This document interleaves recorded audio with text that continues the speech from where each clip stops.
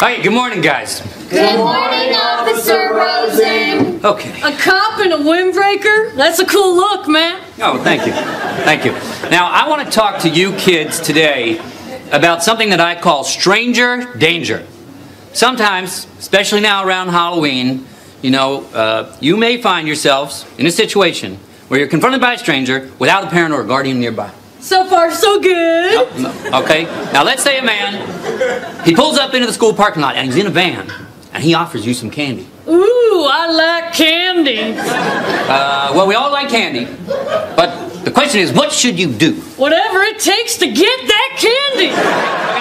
Now, wait a minute. The man, he says to you that what you have to do is get into his van to have that candy. Get in that No. I'm sorry. It's on me. It's on me. I should have clarified.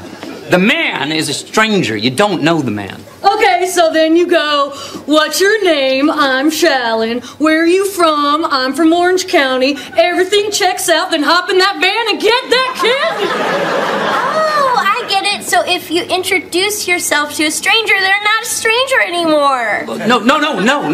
That's wrong. I'm sorry. Now, what was your name? Shallon. Okay, so Shallon here is clearly misinformed, but she sounds very confident, and that might be throwing some of the rest of you off. The bottom line, guys, is that you should never, ever talk to strangers. Whoa, hold up. I can't talk to him? I mean, I'm chilling in this dude's sweet van, eating all his candy, and I'm supposed to just sit there in total silence? That is classic bad manners, man. Yeah, that's disrespectful, Officer Rosen. Yeah, you're mean, sir.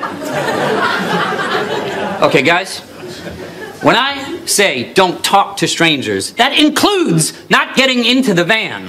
Mr. Officer, listen, let's back this thing up. There's candy involved, right? Now, for me, I am all about candy. And if all I have to do to get said candy is hang out in a van, I am now all about vans. Yes. Shallon's right. I'm starting to see vans in a whole new way now. Do you know how much candy you can fit in a van? Hey, guys, there's a van parked across the street. If it's there after school, let's all approach the driver for candy. No, don't do that. Officer Rosen, because of you, when I grow up, I want to drive a van and pass out candy to kids. I love vans!